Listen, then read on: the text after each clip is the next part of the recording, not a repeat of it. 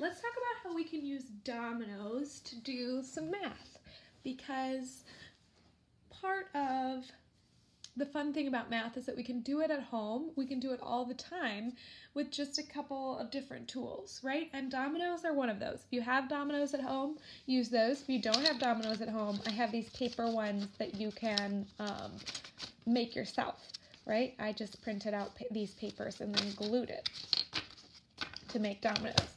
Dominoes we can use in a lot of different ways, right? We can match numbers with dominoes, right? That's what they're supposed to be used for.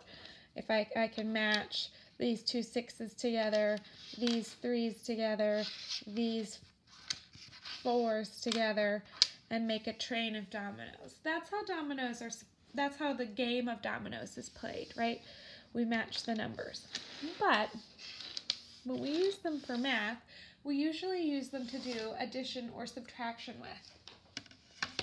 So let's look at that now, so that if you have dominoes at home, or if you want to make dominoes at home, you can use them to do addition and subtraction if you're getting, as a way to help you with getting faster at addition, right? Before we go to first grade, we like to know all of our addition facts up to 10, and we like to be able to remember them quickly. And the way we get there is by adding and subtracting as much as possible.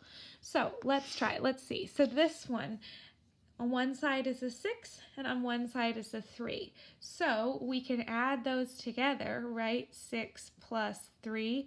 Dominoes give us the option, right, of counting all the dots, or we can try to do that math in our heads or on our fingers, or use a different strategy, right? 6 plus 3 equals 6, 7, 8, 9.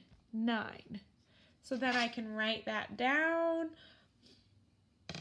or I can draw a picture to go with it, or I can come up with a story problem that might match 6 plus 3, right? There were 6 hot dogs. I made 3 more. How many hot dogs do I have now? I could also do a subtraction problem with this, right? I could do 6 and then I could take away 3. Then I have to count backwards, right? 6, 5, 4, 3. So I can use this. It's easier to add because I just have to count them all up, but I can also do subtraction. If I do subtraction, though, I have to start with the bigger number. If I'm doing addition, it doesn't really matter. So I can use dominoes to come up with addition and subtraction problems. I like to sort them. This one equaled 9, so I like to sort them by the sum, or what it equals. So let's see. What's this? 5 plus 6. 5 plus 6. 5, 6, 7, 8, 9, 10, 11. Right? If I do it, I've got to flip it to do subtraction, right? 6, take away 5. 6, 5, 4, 3, 2, 1. Right? I can do it both ways. This equaled 11 when I added it together. Let's see. Let's try my next domino. 4 and 4 plus 2. Let's see. 4 plus 2 equals 4, 5, 6. 4 take away 2 equals 2, right? So here I'm working on writing my addition and subtraction problems down while I'm going. This one equals 6. I have all of these dominoes I can work my way through, right? 4 plus 4 equals 8. 4 take away 4 equals 0.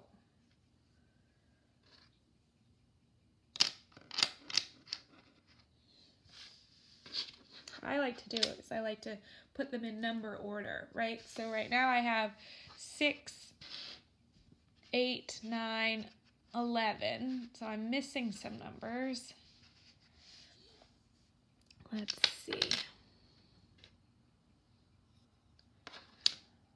2 plus 2 equals 4.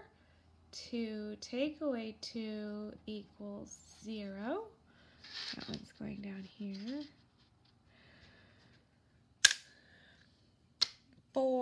3 plus 4 4, 5, 6, 7 equals 7. 4 take away 3 equals 1. This equals 7, so it goes between 6 and 8. Okay, let's see. 0 plus 6 equals 6. 6 take away 0 equals 6. This one also equals, this one equals 6, so does this one, right? 4, 5, 6. So I'm going to stack them on top of each other because they both equal 6. I like to try to find the domino that has, what number happens the most in dominoes. I don't know. I think it might be 6, but I could be wrong. So you try it and see. 3 plus 0 equals 3. 3 take away 0 equals 3. That one's going there. 5 plus 5.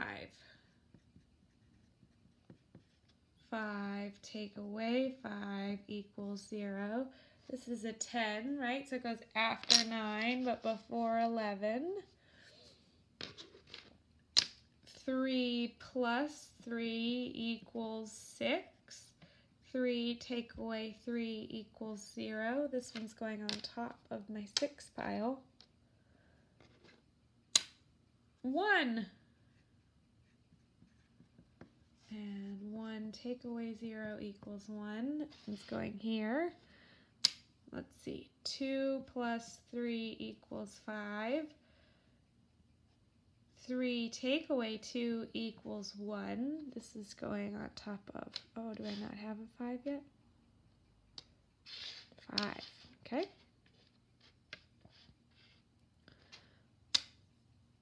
6 plus 6.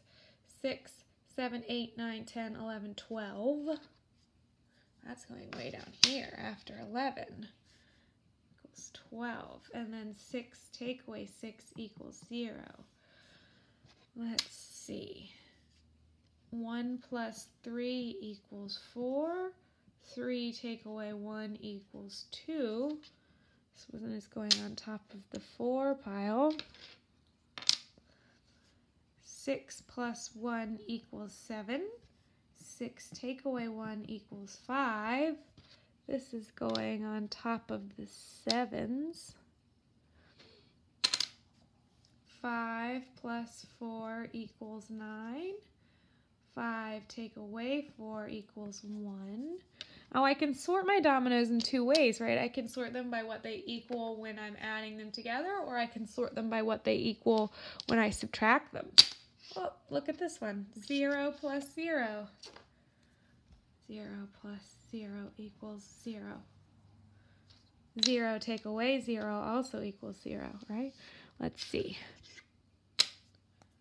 5 plus 2 equals 7. 5 take away 2 equals 3. I get to put that on top of my 7s. This is what my whiteboard looks like so far. If you've been practicing along with me, or should look similar, or could look similar. Let's see. 6 plus 2 equals 8. 6 take away 2 equals 4.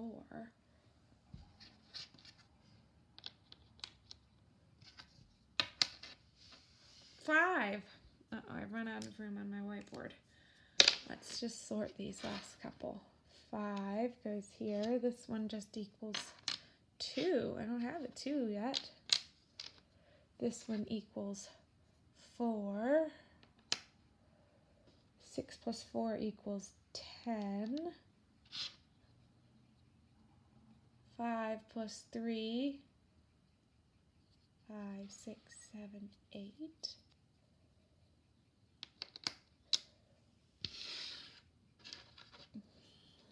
2 plus 1 is 3. 1 plus 1 is 2. This is 5 plus 1 is 6.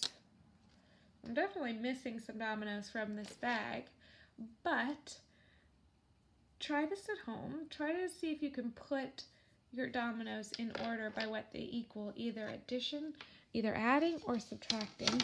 Write down your addition sentences and send me a picture when you're done. Good luck!